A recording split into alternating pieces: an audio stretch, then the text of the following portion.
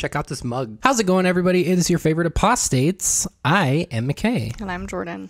And before we get started, if you didn't notice our post the other day, we are live on Apple Podcasts and on Spotify. So you can find the links to both of those in the description. Again, to reiterate, it's just there if you want to just listen and you don't want to keep the YouTube app, or you can't stand that I touched my hair, which I've had to correct again today. Then you can listen to the audio only format of this show. Or if you have friends that only listen to podcasts. Yeah, if you're a podcast like our person, stuff. yeah. Being a YouTube person is tough, honestly, because YouTube kind of sucks sometimes. Anyway, so there's that. Also, happy arbitrary end to cyclical timekeeping time unit. There you go. To every one of you, happy new year. In other words. Yeah. So we figured since it's going to be the end of the year, we would do a Q&A. That doesn't mean that we're not going to get to the other temple ordinances that we said we would do, and many of you have requested, but we want to make sure we have our shit straight so we can touch. There's a lot of stuff to touch on that goes beyond just what goes on today. Anyway. So Jordan put up on Instagram a little question box thing so people can submit their questions. There's a lot of questions that I've also been seeing on YouTube, so thank you everybody who threw them in there. We're just going to kind of rapid fire go through them and answer them as we go. Okay, this is not organized. You guys asked a lot of questions. We're bringing the quality content today. And I do not want to go through and organize each of them. So I'm just going to, oh my gosh, my nose will not stop itching. This happens to me every time we do a video. Okay, so we're just going to start with some of them and kind of bebop around. And it's probably not going to make logical sense, but here we are. Whatevs. Do you still have a good relationship with your Mormon family? Define good. Hopefully none of them are watching this, but if they are, then they've already told me that they don't. So, more or less, it's better. Relationships function better when you draw boundaries. So we said no religion and no politics, and things seem to be going okay. It's just kind of still with awkward. My family, at least. Yeah, it's. How do you have a relationship with your family when, literally, and these are their words, not mine, all they do is church? It's the focal point of their lives. They go to the temple once a week. Yeah. They have callings in church. They work at church. They are doing activities during the week. They have 2-hour church on the weekends. It literally, their lives, it's the focal point of their lives. So it's difficult to adapt because they don't want to say anything to us because they feel weird about it. And it's not like we don't want to hear about that stuff. We don't care. We wouldn't be like, oh my God, you can't talk about the fact that you went to the temple this week. We're not going to. Yeah. And the day-to-day stuff is whatever. Cause we don't care. It's stuff that we know about. It's stuff that we used to participate in. So, but discussions about Mormonism on the whole, we're not doing that. Yeah, we don't do that. Politics on the whole, not going to do that. We avoid that like the plague because there's just too much differing of opinions. So, and that's just with my parents. That's just with yours. It's a little more complex with Jordan's. My mom works for the church. And her life probably revolves around it just as much as McKay's parents do. But her and I don't really have a relationship. So it hasn't really impacted that because around the same time that my mom and I stopped talking was when we left the church. So for similar and unrelated reasons. But so there you go. There you have it. The short version of our cocktail of drama. Sorry we didn't have a more straight answer for you on that one. How are missions funded?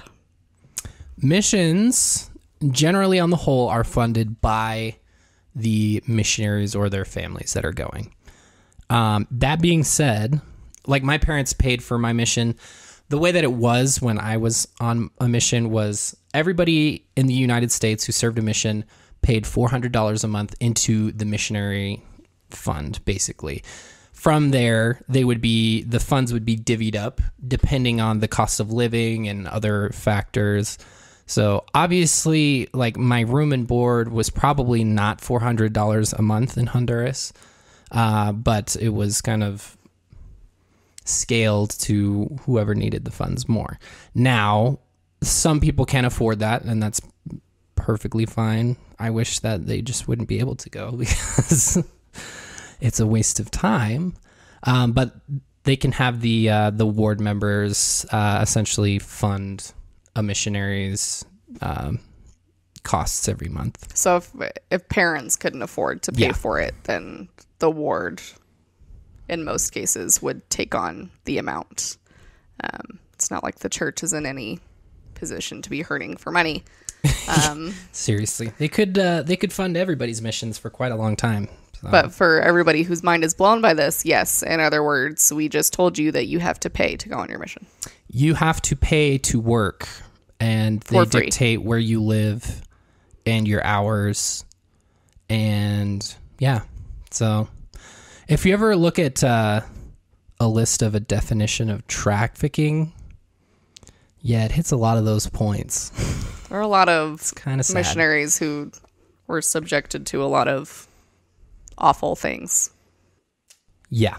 Awful things. There's lots of Mormon stories podcasts about like really extreme things that happen to people on missions, like being sexually assaulted by companions. And, you know, we here in Utah, we hear about it often where, you know, missionaries get taken hostage in other countries and missionaries get shot at. And yeah, recently in the news, there was an entire zone or like an entire mission or something, a large amount of missionaries who were all in a chapel and they forgot to lock the door, and some armed dudes went in there and robbed every single one of them. It was like 100 plus missionaries. Every single one of them. And keep in mind, these are kids. They're adults. They're adults, but they're so young. Yeah, most of them are between the age that you can vote and the age that you can drink, which is most of them leave at 18. So not developed brains. Okay. Please explain the different levels of heaven and hell. I am so confused. We have a nice little TikTok about this. Maybe I'll link it because it kind of explains it a little better. In summation, you have 3 degrees of glory, the lowest being the telestial kingdom, the middle one being the terrestrial kingdom, and the top one being the celestial kingdom. Everybody who gets baptized in the Mormon church goes to the celestial kingdom. But if you get to the high, you go through the endowment, you get sealed, you reach exaltation, and we'll talk more about that. Other than that, all the people who were like good, but they weren't Mormon, go to the terrestrial kingdom. The people who were bad and murderous and like con artists and stuff like that go to the telestial kingdom, and the people who commit the unpardonable sin, which is denying the Holy Ghost, go to outer darkness, which is losing your salvation. So literally everybody else will be saved except for the people who go to outer darkness, which is kind of convoluted because some people have said there are going to be very few people, and some people say that apostates like us will be there. So I'm kind of hoping, you know, fingers crossed, that's where we go, because it sounds lit. Oh, God. Also, I'm itching my nose because this happens every video, and I can't stop. And I swear, I don't know if it's my mic. I don't know what happens, but my nose is just like uncontrollably itchy during videos. So if you're watching this, I'm sorry. Okay. Let's see. We got a lot of these. What made you guys first question what you were being taught? For me, it was working at the church. You? That's a short answer. Working at the church made me, I mean, when you see where the sausage gets made, and it's like a cultural thing of people working at the church, they're like, if you work at the church, it either builds up your testimony or it breaks it. And it definitely broke it for me because a lot of wasted money. The way that they dealt with COVID, I did not like at all. It was really obvious that the church is a business and nothing more. So that's what started it. And then so I was super disenfranchised after working for the church. We were already kind of on a pathway. Yeah, it's not like we were going to church like all the time. We would go enough that, because I had to maintain a temple recommend in order to work at the church because they can discriminate on religious status. So other than that, it was like I was still super true believing up until that point, but we weren't like going to church all the time. Well, plus you were enrolled at BYU, so you had to maintain the temple recommend for work and also for school. So it wasn't really an option to not be mostly involved. What was it for you? I've always had questions. I always had questions within Mormonism. A lot of it didn't make sense to me, but the Mormon ideal is that you just, like, answers will come eventually and you just suck it up and deal with it, which is essentially what I did. And then I doubled down in later years of high school and in college and basically tried to force it on myself to make it work. Lying for the Lord to yourself. I couldn't do it. I had a bunch of questions. Like, people will talk about like shelf items, what broke your shelf. I had a bunch of shelf items that all sat there quite nicely for a long time, like polygamy and things of that nature. So that always sat on my shelf. And then once I heard about the second anointing, which we haven't really talked about yet, but once I heard about that, which I had never heard about before and most members don't even know about, once I heard about it, that was kind of it for me. I was devastated by that and didn't know how to process it. We can talk about that one for the temple because it's done in the temple, even though it's not for even the general temple attending population. It's true. So in short, we have to talk about that. In short, the general authority, like the high up members of the church, get in. It basically sets them so that no matter what they can do, they'll still get into heaven. So that's really great. Yep. So yeah, that's kind of what it was for me. And so I was kind of not super attached after I found the second anointing. And that was probably, a year and a half or before we left? Or two? I think so. Yeah, about a year and a half. And then we got on Ex-Mormon TikTok, which just kind of sped things along. And then we read the CES letter, and that was it. Done. I think there was somebody asked a question, what we think about the CES letter. So we'll do a twofer. What do you think about the CES letter, Jordan? I think a lot of people hinge their break from the church on it because it's extremely popular. The CES letter stands for Church Education System, and it wasn't Jeremy an employer? Wasn't he employed by the church? I always forget his connection. But it was a letter to the director of the church education system. So basically, this person went to the top. He went to the church education system and said, I have these questions about Mormonism. These things don't make sense. He laid them out all very neatly. He cited his sources. He went deep into doctrine. He cited Mormon sources, Book of Mormon scriptures, and was extremely thorough about it. So wrote this whole beautiful, thorough thing and sent it to the church education system, and they never responded. And eventually, he published it. And then they excommunicated him. Yeah. So, yeah.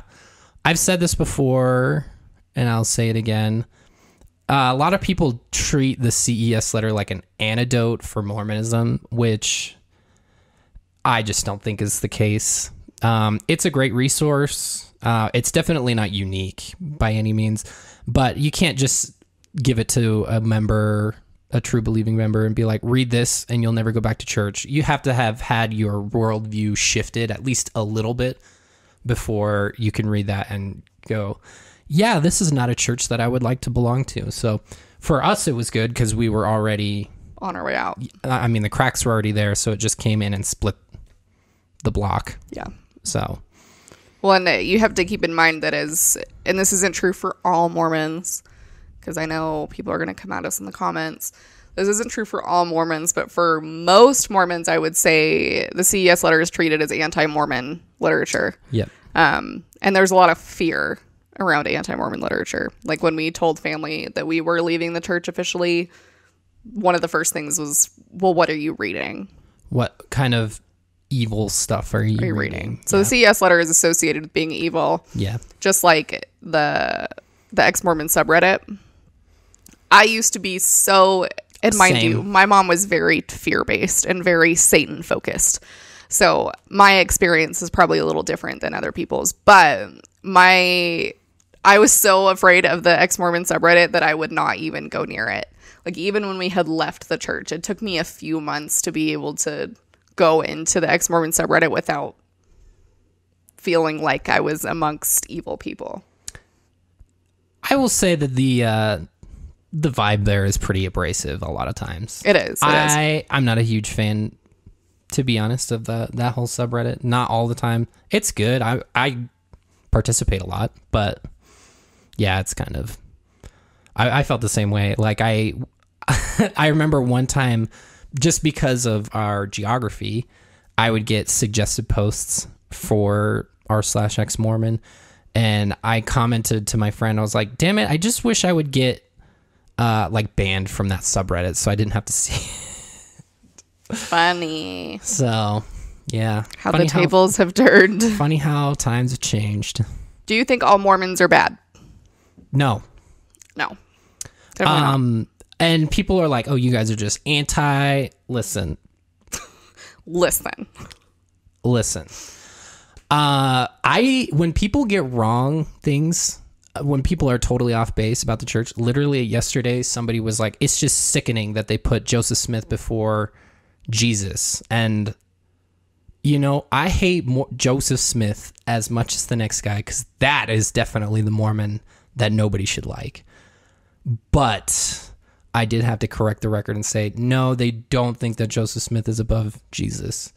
But they do act like it sometimes. I'm willing to go to bat for Mormons. Because I don't think the people are bad. But anybody who is a part of that, the Mormon industrial complex downtown Salt Lake City, yes, I do. I don't like those people.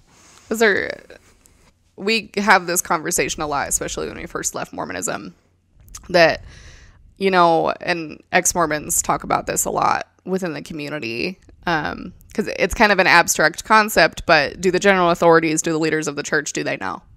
Like, do they know that it's all bullshit?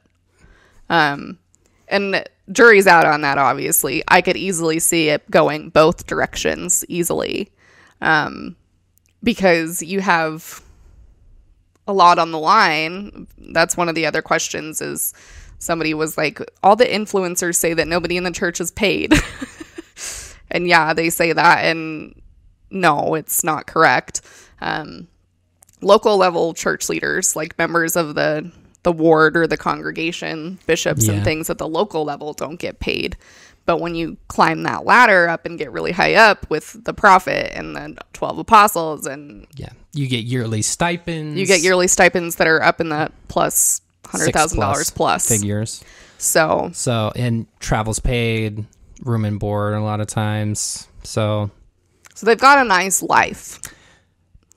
And you can, like, in a general authority position, like in a prophet or apostle position, there's nobody who's been, like, disaffected from the church in that high of a position, at least of recent. Yeah. In church's history, that might be a different story. But now, as of now, there's no... In the prospering era of the church. Nothing like that has ever happened. There's never been a really high up leader that's dipped. Like, that hasn't happened. No. And so I think if one of those people were to leave, it would be a lot to lose, because one, it would be a PR nightmare for the church, and two, they'd lose out on all that money. So yeah, if somebody saw a apostle defect, I mean, a lot of people are like under the impression that these guys literally talk face to face with Jesus. So it would be a shitstorm, to say the least. It is. I don't think it was you guys that I told to. I think it was one of our It was from one of our ex-Mormon friend groups. When my mom worked for the church, well, she still does work for the church. At a different position, yeah. In a different position than the one she's in now. There were rumor millings about one of the 12 apostles. There was a new one that had just gotten called. And so he had like one of his first meetings with the prophet. And essentially the rumor mill, this is total bullshit, but essentially the rumor was he went into that meeting with the prophet and then told his secretary that Joseph Smith was in the meeting. And this kind of goes with the questions, are all Mormons bad people? And this kind of answers it for you. This is how deep these people are indoctrinated. And not all of them are like that. There's probably some Mormons that I would tell that story to that would be like, stop. No way. That's weird. And so that's not to say that all Mormons would be like, yes, that makes so much sense. But there are so many of them that do. And so there really is a spectrum within Mormonism. We don't hate all Mormons. We definitely see a lot of Mormons that have made themselves aware of a lot of these issues that come and watch our stuff. We have some of y'all that come watch our stuff like religiously, and then respond to people in our comments to try to contradict what we said and call us out on being biased. No shit, obviously we're biased. So I think it's hard because it's hard to hold indoctrinated people accountable. True. That's just kind of what it comes down to. I don't think all Mormons are bad people. I think a lot of Mormons are ignorant. I think a lot of Mormons are complicit. But on the whole, especially children and teens and adolescents that grow up within Mormonism. Yeah. How do you hold them accountable for not knowing? Well, even even boomers and older generations, like my grandmother, there wasn't stuff out there like this. There wasn't questions. There wasn't the CES letter. There weren't people who left the church that went out and spoke about it. So yeah, if there was any sort of expose, it had to be published in the Tribune. Yeah, and that wasn't going to happen. So it's totally different. So, but no, we do not hate all Mormons. There are some shitty ones out there. I'll give you that. For sure. Did you ever actually convert anyone on your mission? I did baptize a couple people. I would say I did convert one person. And that's the person that I'm like, damn it. Because she was Jehovah's Witness before she became a Mormon, and she's the only one that's stuck. So, yeah, I had various people that I taught had baptized, but a lot of them, they just like the culture is worldwide, they had no support from the people who were already members, so they came and went, and those people I don't really feel bad about, but the one... she went on a mission and all kinds of shit, so awkward. Not related to Mormonism. Favorite Bluey episode? This one's for my Australia viewers and anybody with a VPN. Fairy Tale. Season 3 of Bluey. Blew my mind. It was such a good episode. I feel like it was the pinnacle of the season, truly. Easily. I don't know how they can beat it. They can't. That and looking at like current seasons that are available on Disney Plus. Granny's is one of my favorites. Sleepy Time is a doozy. Man, if you want to sob about life, child trauma, that one will fuck you watch up. Sleepy Time. If you don't know what Bluey is, it's a kids show. That's not really a kids show. It's more like a parent show on Disney Plus. Kids watch. And it is phenomenal. It's amazing. And I hate Highly kids recommend. shows. I don't watch cartoons. I don't watch kids shows. It's the only one. Do Mormons typically have shorter engagements before getting married? Yes. Yes. Let's see. I got home from my mission in March. We started officially dating like boyfriend, girlfriend in May. Like boyfriend, girlfriend. Boyfriend, girlfriend. But we had been talking since March. Since before my birthday. March was when so I got basically home. all of March, all of You April. say before your birthday, but it was like the day before. It's true. It was. So it was like just a couple days. So March, and then dating in May, talking about getting married in like July, engaged in September. We set our original wedding date for March and then moved it up to the start of the year. January. So literally the first week. So September to January was our engagement. And that is not uncommon. No, there's ones that are even shorter than that. Yep. So no, they're not uncommon. And yes, it's because you can't keep your pants on. So. Oh, yeah. Is the underwear comfortable? No. On the whole, no. No, it's the worst. Thoughts on Satanism? Don't really know much about it. It's just atheism with more steps. That's the reductive version. I don't think there's anything wrong with it. No. People talk about the Satanic Temple, and they're different though, aren't they? there's the Church of Satan and the Satanic Temple. They're different. They're a lot of different. people who belong to the Church of Satan don't like the Satanic Temple. I don't know. There's pros and cons with everything. So, like I said, it's Do just your thing. atheism with more steps. I don't feel like I need to belong to another organization. Are funeral potatoes a real thing? Funeral potatoes are absolutely a real thing. It's true. I've never made them, and I have not had them within memory. So I don't even know what the deal is with them. But I it would is just a rather make super popular mashed potatoes. dish Absolutely, yeah. here in Utah. Were you worried if the other spouse was questioning Mormonism the same time you were? I don't think I really realized I was questioning until you had brought it up. Because we were kind of on the same page. Like we were being asked when we were going to bless, because traditionally what you do when you have a child, you bless them and give them a name, which is a way that the church can put their information attached to your family on the rolls of the church. So we were at the point where we were like COVID's in full swing and we didn't want to do it. And then I'm also like, I don't know if this is for us. And if I don't know for sure if it's for us, I don't want to involve our son in it until we know for sure. So We both kind of took that stance. yeah.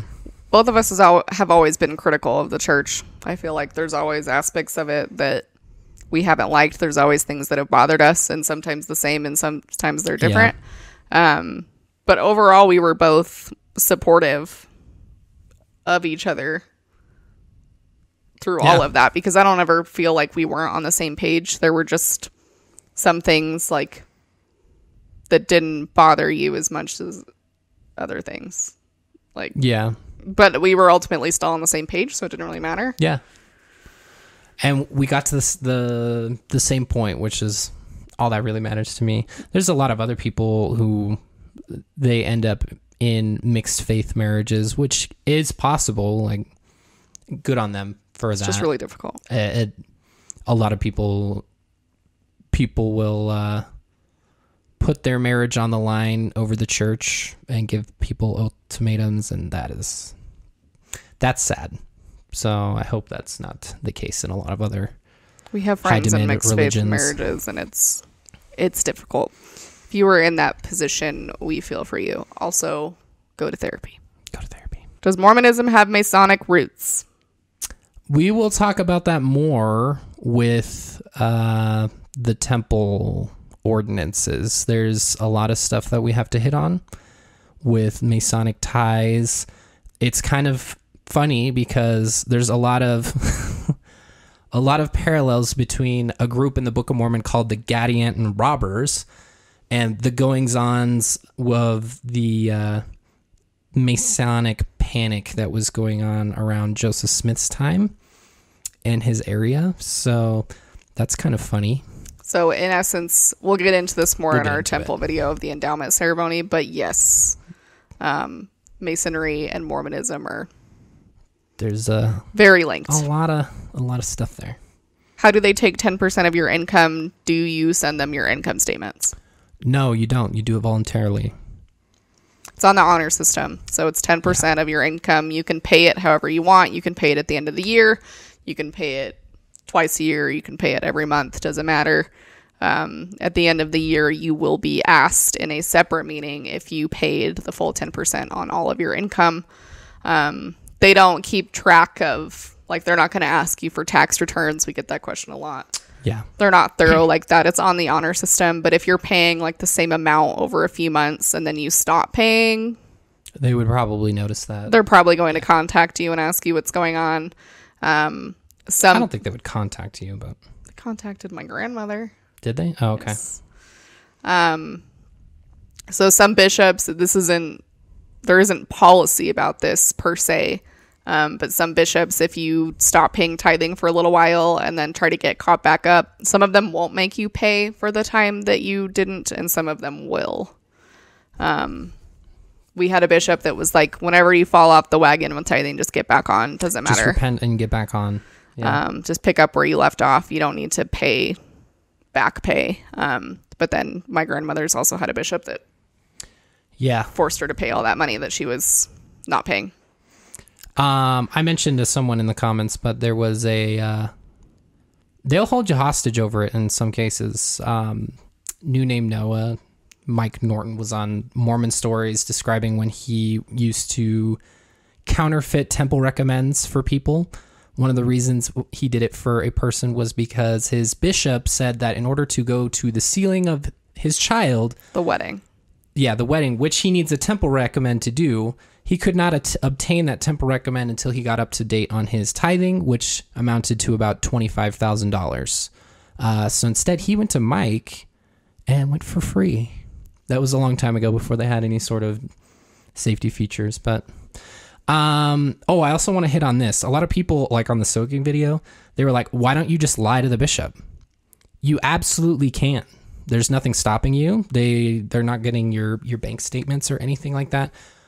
But it's important to remember that the members of the church are indoctrinated to think that God knows all these things, and a sin like that wouldn't be able to be made up unless you paid your tithing, for one. And second, they're also taught that the gift of discernment is given to leaders within the church. So if you were to lie, they would know. There's so many tall tales and myths of leaders being able to discern people lying.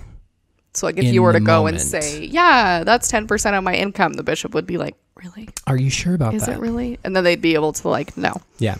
And some people, some higher ups, they will trick you into thinking that they have the gift of discernment because they've learned a lot of cold reading techniques and things like that. So it's not anything supernatural or anything. If there is any correlation, it's just either interrogating you and getting a confession to something you didn't do, or... It's really common in young single adult wards, YSA wards, which are college age students. It's really common because essentially YSA wards have a lot of drama. Mine sure did. And a lot of... I went to the rival school of BYU. So I went to the University of Utah. And so we're known as like the party school compared to BYU, which is lame because it's still a bunch of Mormons. But yeah, our YSA ward was a disaster and everybody was sleeping with everybody. And so the bishop would just wait around until he heard enough information and then he would call people in because word gets around. Shitty. And so he'd be like, how are things going? Do you have anything you need to tell me? But towards the end of my college career, I had a different bishop who was actually quite great. But there's a lot of them who are not. So how have you educated yourself so well and become so open-minded? That's a very nice thing to say. My mission is what led me essentially out of the church because it shifted my worldview 100%. So I'm really harsh on people. I'll see people on Twitter or whatever like, oh, I served in a rough area. Okay, but you're still a prick. So did you really learn anything? Because I went to a place that would be considered a rough area And I learned a lot, and I shifted a lot. So that was the start of my path of being more open-minded. You? You looked at me so seriously. Let's hear it, Jordan. It was college. College was it for me, and it's the typical. You mean the liberal indoctrination station? Which you just. I grew up in a conservative household. When I went to college, I identified as a Republican, and there's nothing wrong with that. But it's had to. Kidding, all in jest. My first history class in college was like a slap in the face, partially because the United States education system whitewashes everything.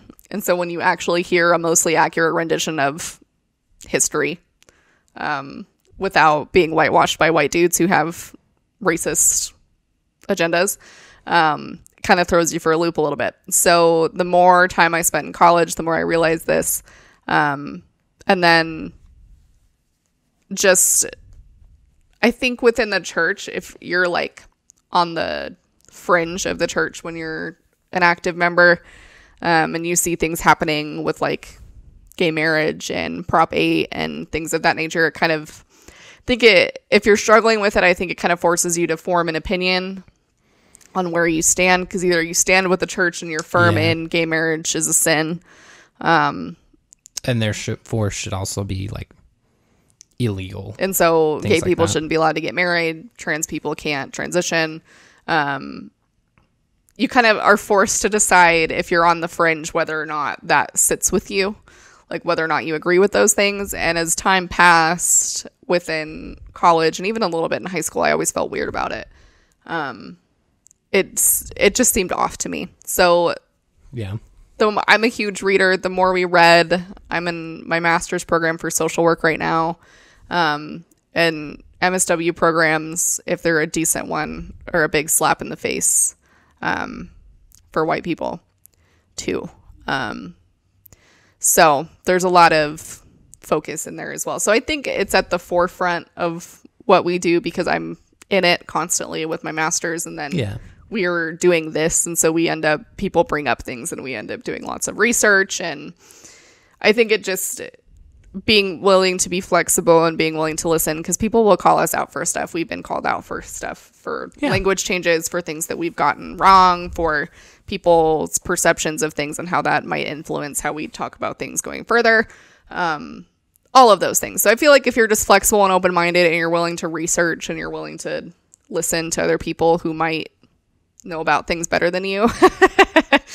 Yeah, it's always, if you want to leave a comment on something that we may have said that's off base, I see that, I verify it for myself, and then I make a change. Like, there's a bunch of phrases that I've dropped because I had no idea. It's just something I grew up around and I had no idea. So it's true.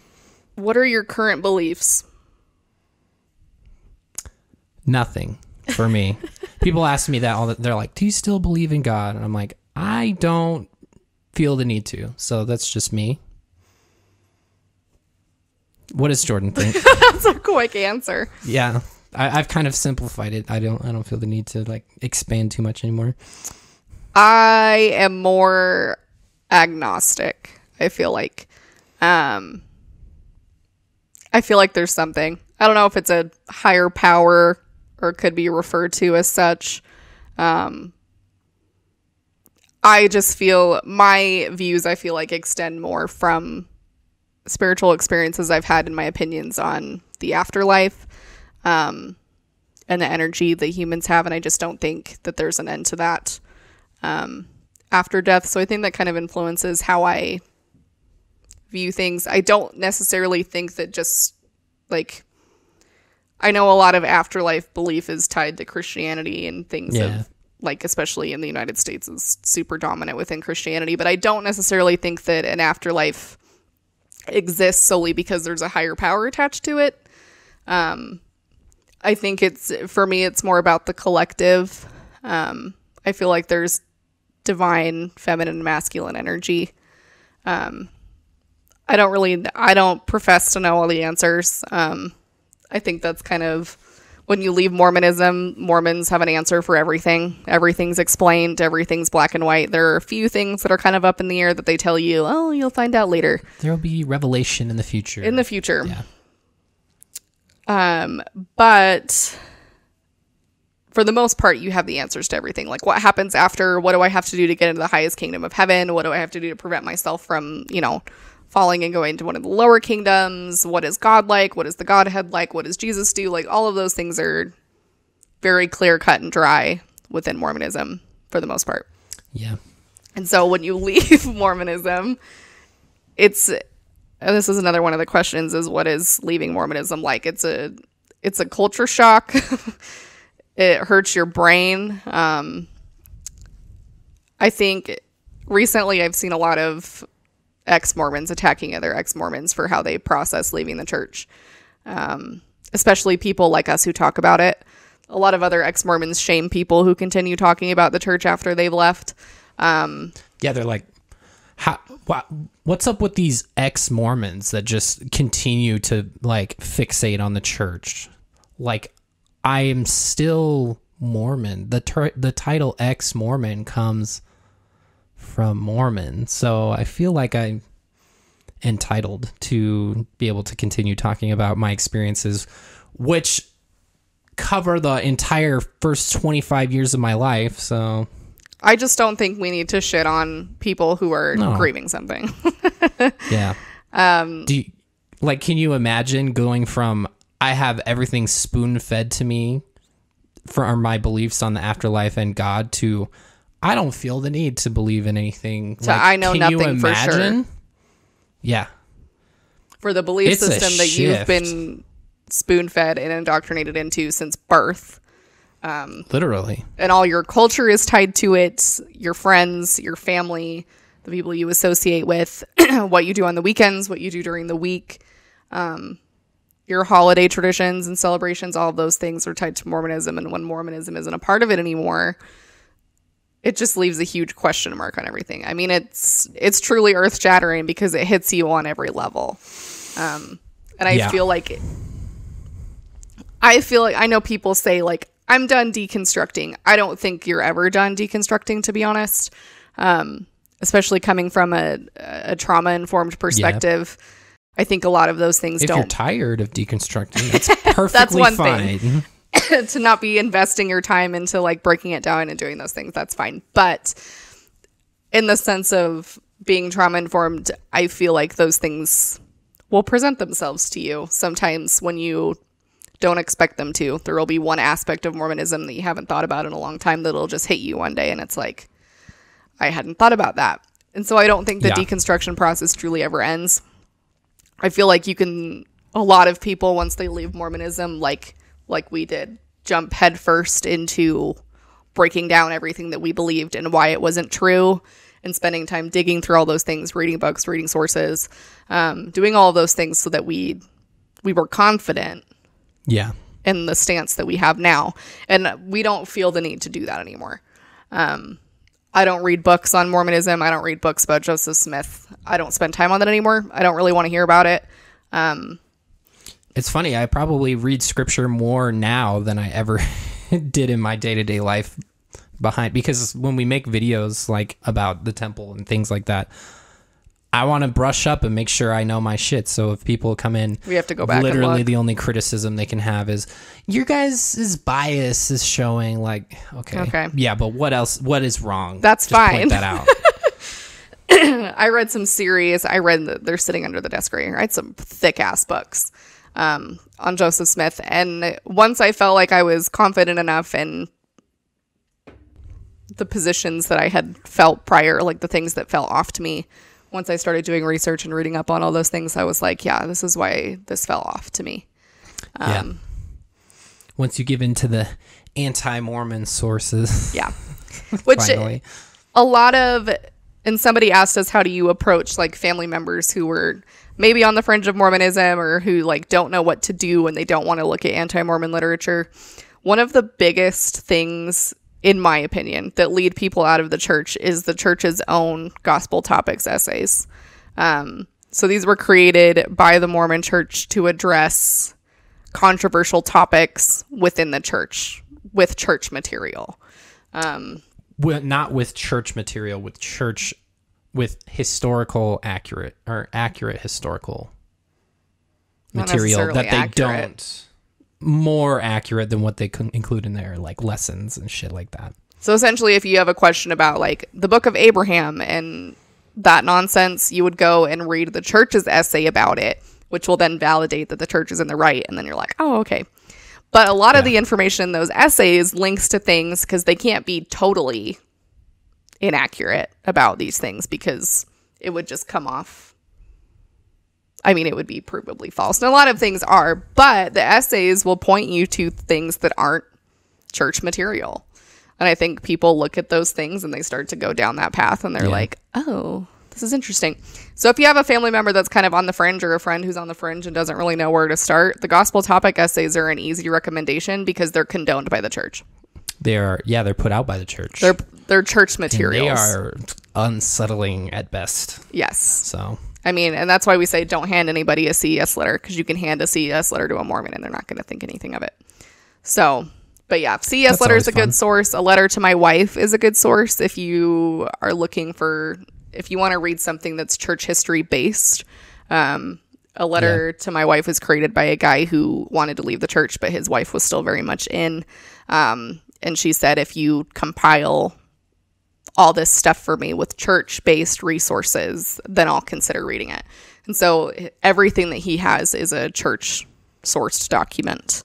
Do you know where they can read that? Is it just called Letter to My Wife? To my Wife or lettertomywife.com. I'll link it in the bio. And you can also read the CES letter for free at cesletter.org. Yeah, I think so. They're both very accessible. You can read them online. You don't have to buy them. For free. Which is really nice. So we'll link both of those in the description. But those are the gospel essays and Letter to My Wife are church-based. So those are kind of easier starting points.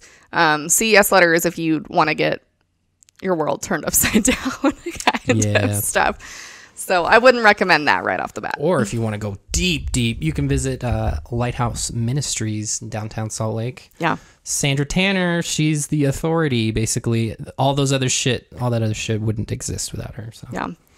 Her and her husband put together a wealth of resources about Mormonism and why. They're like the original anti-Mormons. They really are. At least for this generation. They really are. Any tips on how to get over the guilt? We feel so guilty for wanting to leave the church. It's caused so many splits. DID, OSDD, which are dissociative disorders. And we want to leave, but we feel so guilty at the same time.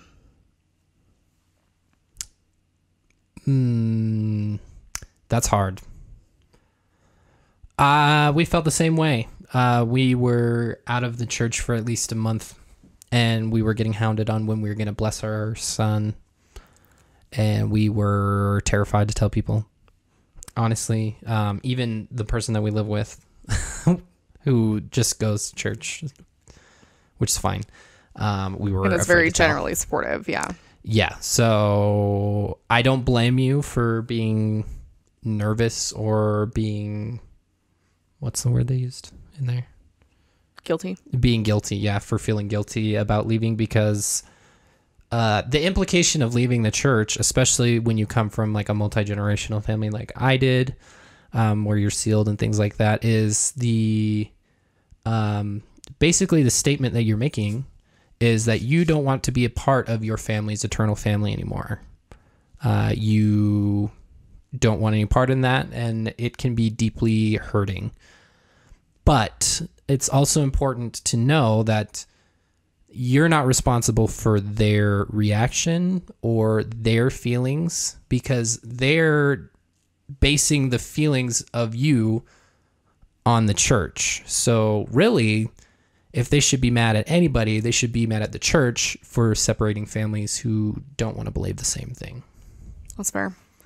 I feel like somebody asked about Catholic guilt. Is it like Mormon guilt? I would say they're pretty much the same. I feel like religious guilt within Mormonism is heavy, even for active members. I think guilt is a huge motivator for Mormons. And so for sure. I mean, we're coming up on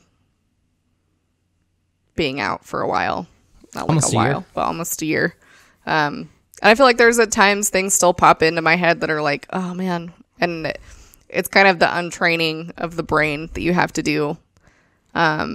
Because those things have been banged into your head for a long time, and undoing those thought patterns, and a lot of Mormonism is based in thinking errors.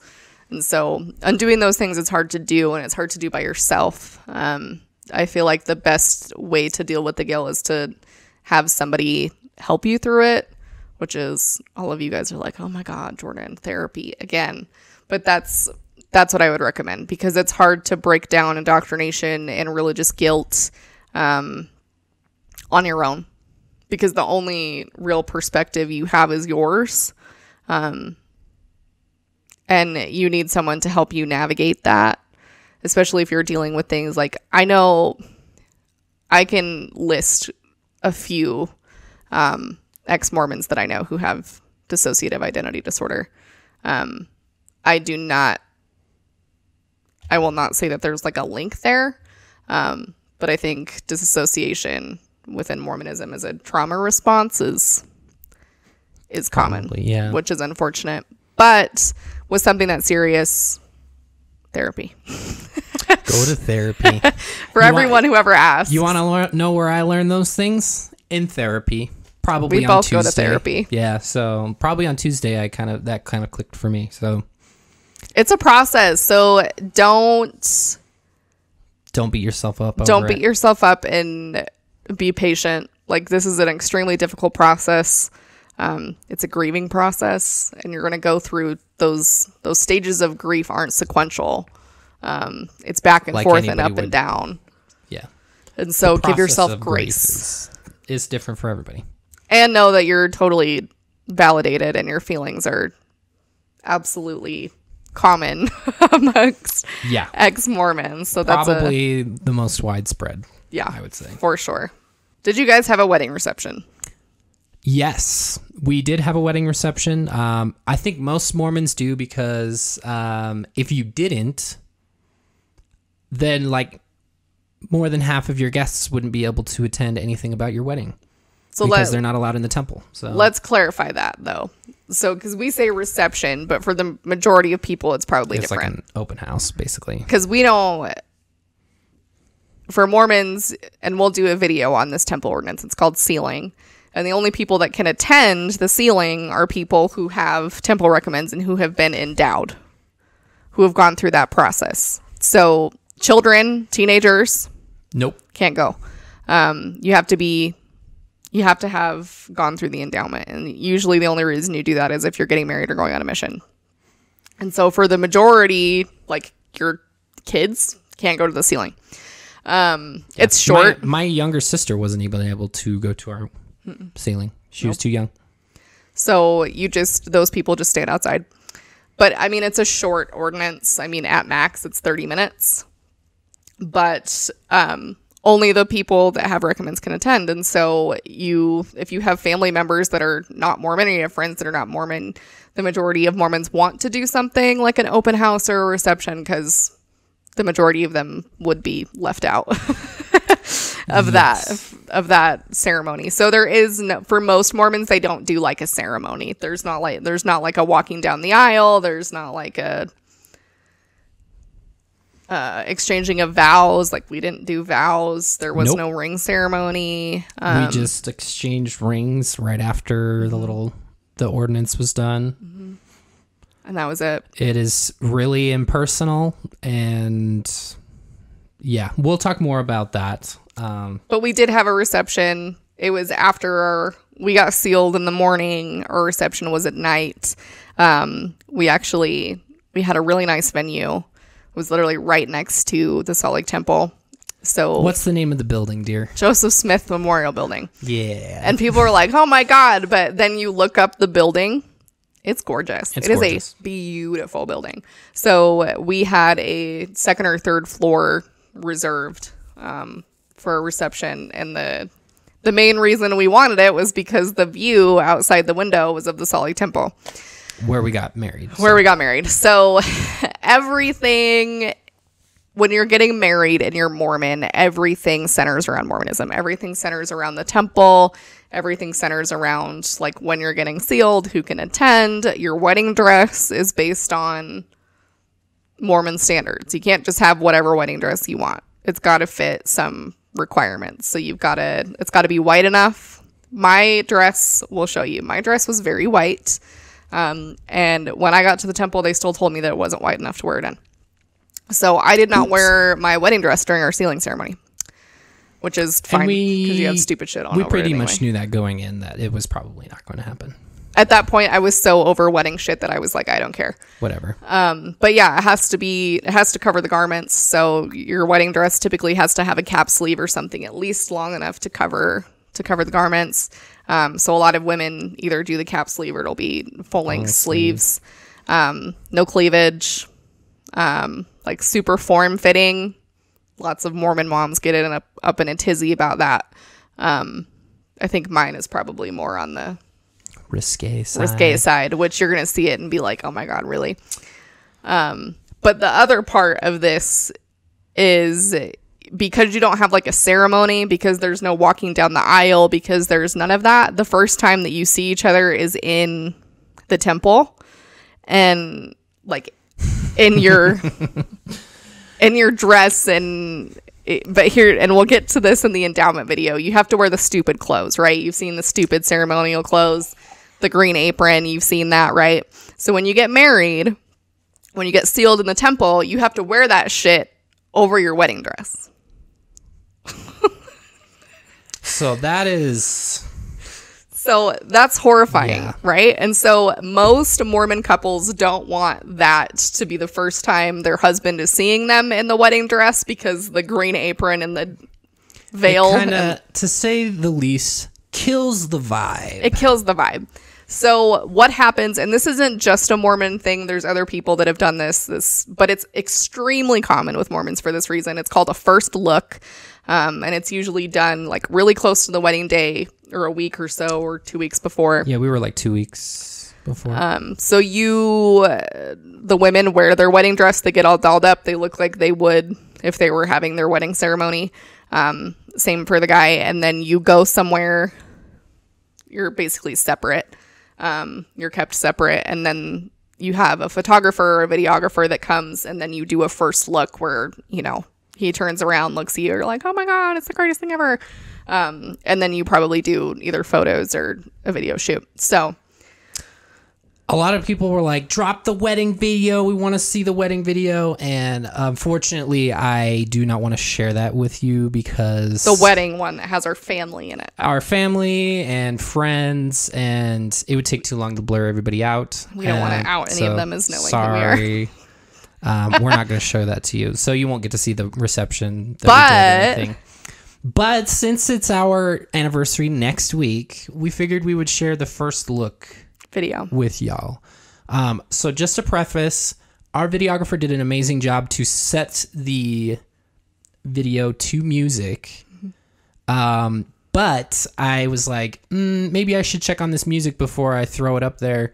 The only place that I could get a license for it was like, you can get a one-time use license for this for $60, or you can get a year's worth of licensing for $250.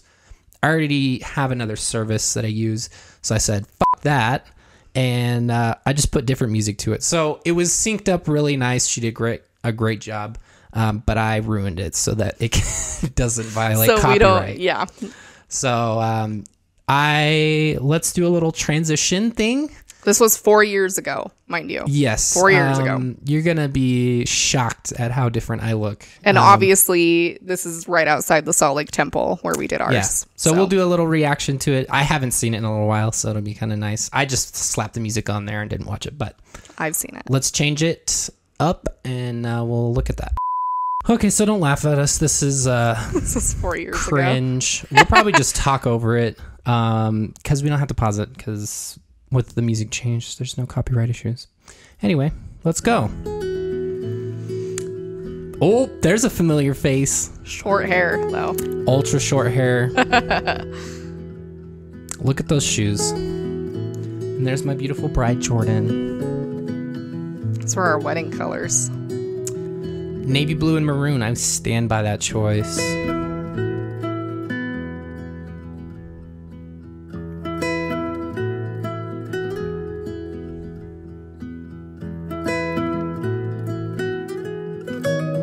cute little face. Oh. You may know I was only about 6 months off my mission here. I might look malnourished, but it's just because I walked everywhere. Oh my god. This was back when Jordan still loved me. Oh my god, stop. Oh, look at that jump. Beautiful temple in the background, right?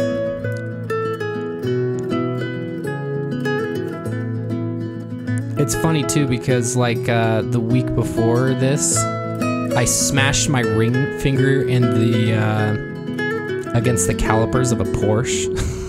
So that was fun. I forgot about that. That's the Christmas setup at the Salt Lake Temple. That's why there's little things on the water. Yeah, this was like a week or so before. Oh my, what? This is like a week or so before Christmas.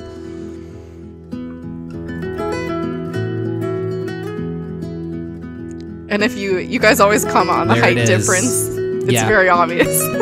Check it out there. I was not in heels, by the way. Oh yeah, you had flats on.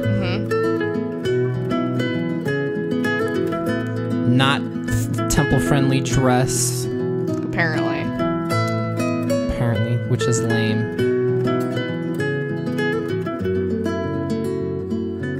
gosh, our height difference is so dramatic.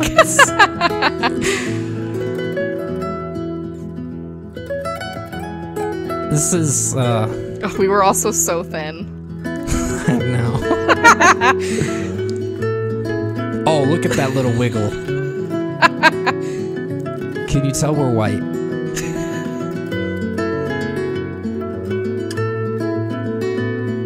This music didn't turn out too bad. It didn't.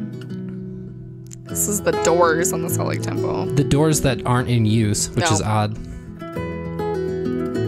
None of the exterior doors like that open. But it's a huge photography spot. Oh, yeah. Oh, I'm going to pause right here for a second. Oh, yep. Remember the other day when Jordan said that she had a boyfriend propose to her at Temple Square? This is that bench where she got... Oh, God. Why you got to traumatize me like that? Got him. I would always take her over there and I would like kneel down to tie my shoe. So rude. As a joke. It's pretty funny.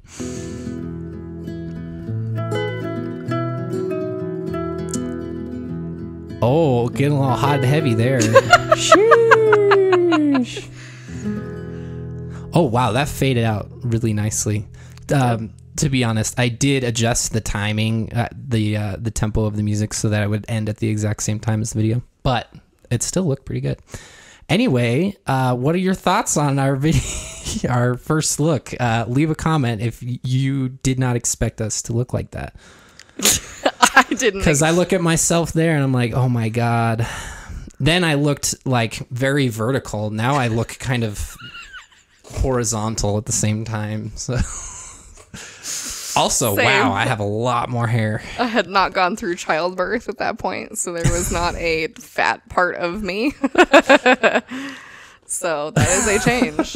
We are not fat phobic over here, let's be clear, but it's just crazy to see the difference. Yeah. So that was only, we're coming up on that was 4 years ago officially because we did that prior to, we had to do it like 2 weeks beforehand because you had Christmas and New Year and it was just going to be crazy. So that was a good time. Our wedding, our reception was a blast. I wish I could share that video with you guys. Yeah, but sorry, y'all. We are not looking to share that much of our lives if it includes other people. So there you have it. Yeah, this was kind of a fun little Q&A and a thing to share. Thanks everybody for hanging out with us. Did you have anything to add to finish it out? You guys always ask a lot of questions, which is great. And we don't get to all of them. We don't get anywhere near all of them, so we always feel bad. But I'm hoping there was a lot of temple questions in this one, and I'm confident that we will address the majority of those in the next video. Somebody also asked about the Mormon Influencer series. That is still ongoing. It's just kind of taxing sometimes because how do you look into people that you don't give a shit about and like find things? We got to do deep dives on people, and it's kind of a pain. So that's still in the works as well. It's just probably, I mean, right now it's taking backseat to temple stuff, but that's not to say we're never going to return to that, because it interests you guys quite a bit. So we do want to continue to spend time on that. But the next video will be about some temple ceremony. I'm not sure which one we're going to do. I think we'll just go in the order of what you do. So we'll talk about the initiatory and a lot of other things to set up for the endowment, because the endowment one is going to be really long. We might have to split that into two. And if we rope it in with there's a lot to talk about the initiatory, which is actually pretty short, but there's a lot we need to talk about with changes that they've made to it. The one. Oh, yeah. So anyway, if you made it this far, I hope you did, because I think everybody needs to see that video and just see how goofy we looked. Thanks for watching. If you haven't subscribed already and you like what we do, hit that subscribe button. Hit the like button, too. That helps us out. If you would like to support us, we have our Etsy store, Happy Brain Collective, and our Teespring, which are down in the description. We also have a Patreon. We had a bunch of patrons join, and we love our patrons. I need to update, probably after this video goes up, I'll update the patron slide at the end so that you can get your name on our videos. We thank you. We love you. You're amazing patrons. If you want to follow us on social media, you can find us at Jordan and McKay on Instagram and TikTok. Did I miss anything? Shout out to the Discord. I think that's it. We do updates on Instagram daily, and that's usually where I put questions like for Q&As. So if you want to be involved in that, I would highly suggest that you follow us on Instagram. Plus we give updates and things on there, and we ask for feedback on stuff. So we also recently did an experiment about soda. So we did check a taste it out. test. It's kind of fun. It's saved to our highlights if you want to go watch it. It's really funny. Anywho, thank you for watching, everybody, and we will see you next time.